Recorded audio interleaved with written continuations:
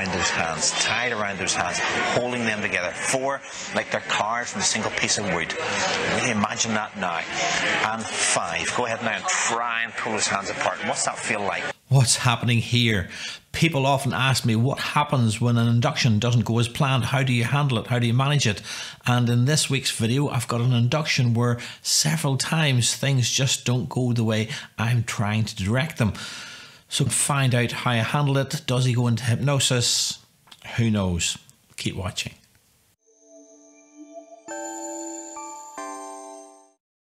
Hi there, my name is Turan. I'm a hypnotist and a clinical hypnotherapist, and every week I show you a little street hypnosis clip and then break down in a tutorial fashion some discussion about what's happening in that street hypnosis clip. And this week I have an induction where several things just didn't go the way I was planning it to go. Several things were going against the textbook way of people telling you how an induction should work. So what happens? Well, keep watching. We're going to see the street hypnosis clip coming up right now, and then I'll talk about what's happening and why it's probably happening, why I was changing as things weren't going as planned. Believe it or not, there's probably 2, maybe even 3 inductions in here. So if one induction doesn't work, you just got to move smoothly on to the next one. And people talk a lot about pre-talk and how important pre-talk is. For a lot of my inductions that you see on this YouTube channel, there is no pre-talk. I don't do any pre-talk off camera. So whatever you see in the clips and any of my videos is really all that I do. Now, I didn't do a pre-talk with this gentleman, unless I say off camera. You see really from the minute the camera's rolling, but then I have to take a step back and just find out if there's any concerns just shortly after I start. So I move into a pre-talk if I feel it's necessary. Sometimes I don't think it's necessary at all, because they're witness to other people being hypnotized, and that in itself is a pre-talk within themselves that this stuff's going to work. But enough of going too depth into the clip before you've seen it. Let's watch the clip. Make sure you give this video a thumbs up, make sure you give it a like, and don't forget, click the big red subscribe button and that bell notification button next to that subscribe button, so you get notified every time a new video comes out from myself and Feel Good Hypnosis. So let's watch the clip and stay tuned after the video so you find out all about it. To be hypnotized? Yeah. Have you ever been hypnotized before? Would you like to be hypnotized by me? Yeah. How do you do? What's your name? Turan. Turan, look at your hand, look at the lines in your hand, pick one spot and one line. That's right. Just look at that spot. That's right. Continue to stare at that spot. You don't need to say a thing. But notice as I move that hand towards your forehead. That's right. Just allow that to move. That's right. Don't resist. Why are you resisting? That's it. There you go. You seem like a wee bit tense. Yeah. Okay. Why are you a wee bit tense? Are you any worries about? Are you any worries about being hypnotized? No. No. Right. Not anymore. So tell you what. Put your hands out like this here. Okay. Okay. Feet together. Stand up straight. Okay. You're not far apart. Nice straight. Okay. Now I want you to stare at my finger. Yeah. I want you to stare at my finger and just close your eyes down now and just continue to imagine that finger between those 2 hands. Can you do that? That's right. Just continue to imagine that finger between those 2 hands. And as you continue to imagine that finger there now, just begin to imagine there's very strong magnets in the palms of your hands. Begin to imagine there's very strong magnets in the palms of your hands. And notice what happens as I click my fingers. Those magnets start to get stronger and stronger inside your mind. Now, that's right. Just feel those magnets getting stronger and stronger, starting to pull together. And you can feel that already now, can't you? Getting stronger and stronger and stronger as those hands start to move together now, as those magnets get so powerful, so strong. Just imagine that now inside your mind. Just feel those hands pulling together. Now, that's right. And you're resisting that, aren't you? I'm not. There you go. Feel that starting to pull together, tug together, getting stronger and stronger inside your mind. Just imagine that now. Just imagine those hands pulling and tugging and tugging and pulling and pulling and tugging together. There you go. There you go. You feel that now. There you go. Imagine now those hands, those fingers gluing and sticking together. Get those palms pulling even tighter together. In a minute, those palms are going to continue to stick together, lock together. Just imagine that now. Just imagine that now, almost as if those two hands are carved from a single piece of wood. Just imagine now those two hands are carved from a single piece of wood. As those fingers touch together, those palms touch together, those hands touch together. Just imagine now getting tighter and tighter and tighter. And in a moment I'm going to count from 1 to 5, and on the count of 5, not before, on the count of 5, I'm going to ask you to try and pull those hands apart.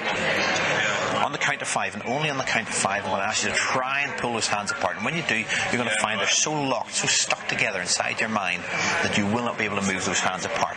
So 1, feeling them getting stuck. 2, like there's super glue on the tips of your fingers, like super glue in the palms of your hands.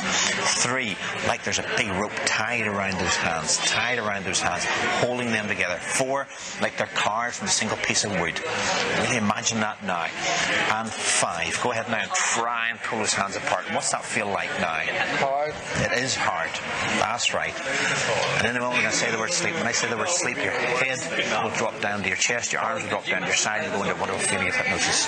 So 1, feeling that feeling getting stronger and stronger inside. Mind 2, sleep now. Deeper, deeper, deeper relaxed. The deeper you go, the more relaxed you feel, the more relaxed you feel, the deeper you go.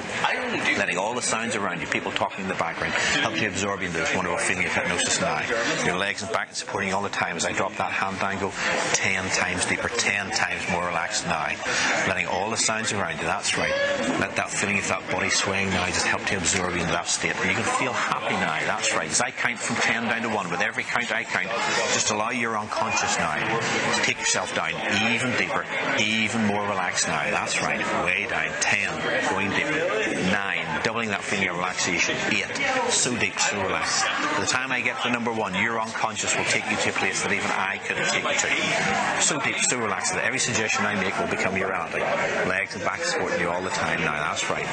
And 5, 4, so deep, so relaxed. 3, and 2, and 1. Way down. In a minute I'm going to count from 1 to 3, and the count of 3 this time. You can open your eyes, you'll be back with us, but every time we say the word sleep or deeper sleep, your eyes will close down, your head will drop down to your chest, and you'll double this feeling that you have right now. Nod your head that you understand. So 1, 2, 3, open your eyes. What was that like? Good. It was good. Look at me. And sleep now. Way down, deeper, deeper, deeper relaxed. And 1, 2, 3, open your eyes. Sleep now. Way down, deeper, deeper, deeper relaxed. In a moment I'm going to count from 1 to 3, and the count of 3 this time you're going to feel so relaxed, so comfortable in this feeling of hypnosis that you're in right now. It's going to feel like your legs are stuck to the floor, like your feet are cemented glued stuck to the floor. You're going to feel like they're so relaxed, so comfortable in the position you're in now. You will not be able to bend your knees, you will not be able to move your legs, you will be just locked and stuck to the floor. Nod your head that you understand. The more you try and move those feet, the more those feet will just lock and stick. Nod your head. That's right. 1, 2, 3, open your eyes. Feeling good? Yeah. Go ahead now and try and move those feet. What's that like? Getting heavier and heavier and harder. In a moment they're going to be feeling so heavy you will not be able to move them. Locked and stuck to the floor. Locked and stuck to the floor. What's that like? Getting heavier and heavier and heavier now. That's right. Locked and stuck. Locked and stuck. Can't get up. You can't get up, can you? The harder you try. Really try. The harder you try, the harder you stick. The harder you try, the harder you stick. Look at me. And sleep now. Way down. Deeper, deeper, deeper relaxed. Letting all the sounds around you, people laughing in the background, just to help you to absorb you in this feeling of hypnosis now. So welcome back. I hope you enjoyed that video. As you saw, he went into hypnosis. The final test, as I always say, the final test of any induction is giving a suggestion and seeing what the feedback's like. In this case, I did a simple feet stuck, and wow, he couldn't move his feet. So proof of the pudding is it worked. But all along the way, it was quite a long induction because, and I say long induction, some people do like a progressive muscle relaxation induction, and that takes me 20 minutes, half an hour. But for me, 4 or 5 minutes was a long induction. So let's talk about what was happening inside that video. First of all, I do a hand to face induction, and right away, I always tell people, you don't hold the wrist tightly. You can see me, I just have sort of one finger on the back of his hand, sort of pressing forward. And the key thing that threw me here was that he was, and I challenged him on the idea that he had a bit of resistance, is that one of two things usually happens. Firstly, either when I say your hand's going to move towards your forehead, well, the unconscious mind kicks in and takes the hand and it moves forward.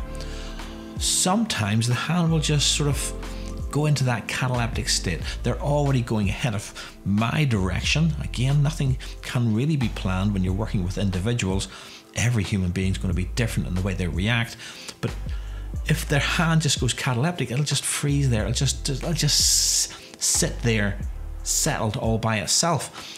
And again, that little finger on the back of the hand is enough to sense that, oh, they're not moving forward, but it's just, sitting there in midair. With this gentleman, I could feel a pressure pushing back on my finger. If you watch very closely as I take my hand away, as I say, you're resisting, aren't you? As I move my hand away, his hand's almost pushing back, just fractionally, but there's enough of a sense there that he was pushing back. So I stop immediately and say, right, some pre-talk is needed. Do you have any concerns? Do you have any worries about hypnosis? And he sort of giggles, and there is a tension. You can see a sort of tension in his body. Now, like I said, no pre-talk off camera. The only thing he said pre-filming was, oh, I really want to try that. So I could tell from his enthusiasm and his excitement that he was up for this. He had watched me hypnotizing other people and was very interested in it and wanted to experience it himself. So I had a fair idea there was no conscious concerns, but maybe, again, sometimes even people that volunteer for this, I want to be hypnotized, at the back of their mind, at an unconscious level, they're going, oh, I don't want to look silly here, or whatever the concern might be. And that might stop or prevent him from, following my steps and allowing themselves to be induced into hypnosis. Again, it's very important to stress that the individual is in control. If they don't want to be hypnotized, it's not going to work. So I really just want to belay any fears in a friendly way. And when I say you're not resisting, and I look around and I sort of laugh and then look back to reassure him that, let's relax here and enjoy this experience. So I move on to the magnetic hands. And again, once again, red flags there. Because I say your hands are going to move together, and it was clear there was no sense of feeling of this hands moving. You can see me 2, 3, maybe even 4 times saying that you'll feel those magnets pulling, you'll feel those magnets pulling. And again, at that point I say, are you resisting?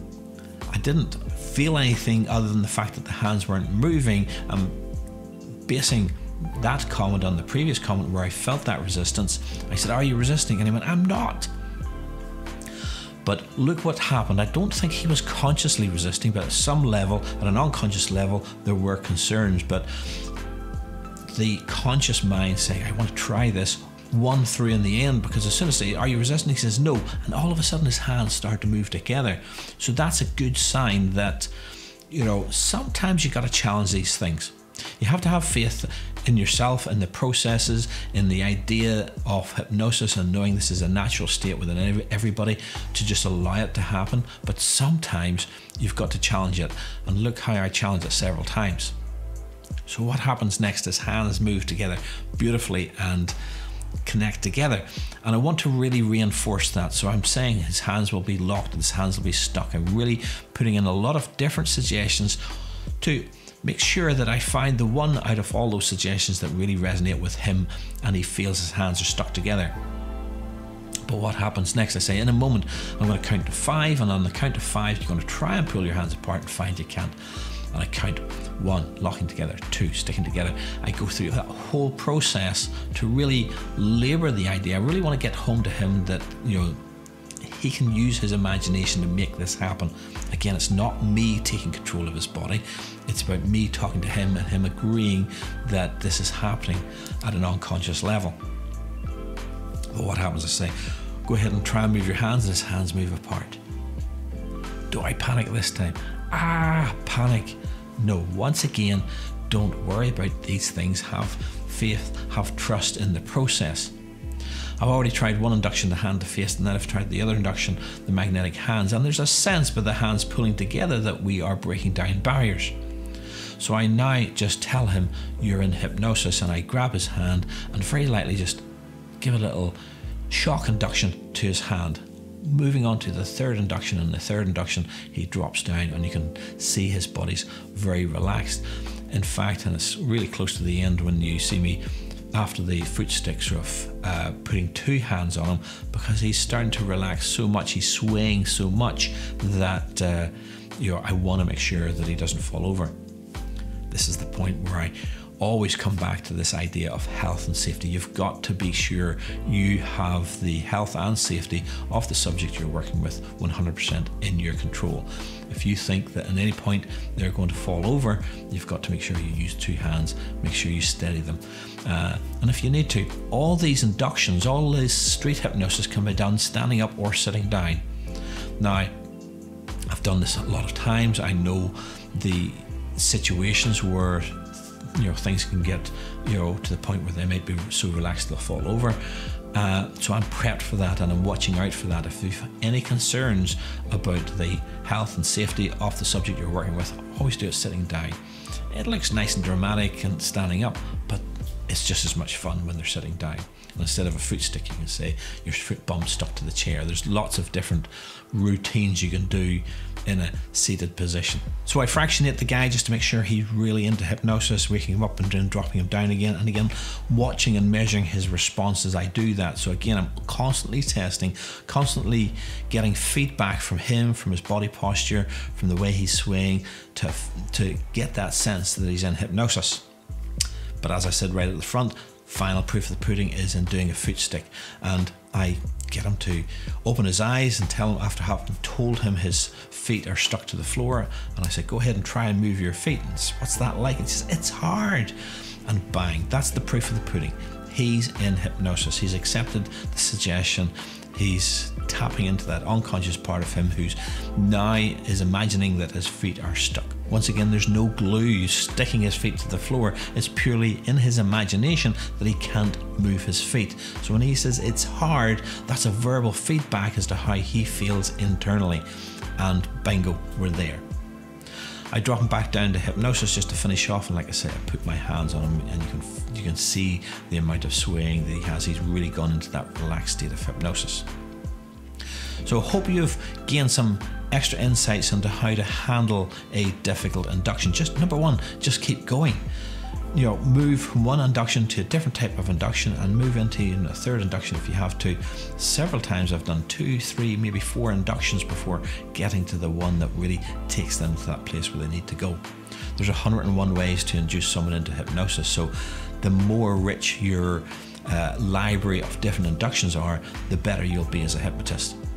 Hope you like this video. Make sure you give it a thumbs up, make sure you give it a like, and don't forget to click the big red subscribe button and that bell notification button next to that subscribe button. And if you have any comments about this video, please leave it in the comment section below. I love reading your comments and finding out what it is you like about this video. And if you have any questions about something you saw, maybe I didn't cover it in that induction, then please leave it in the comment section below. And I'll look forward to getting back to you. I release a new video every Sunday, so browse around my channel until then, and see you next Sunday.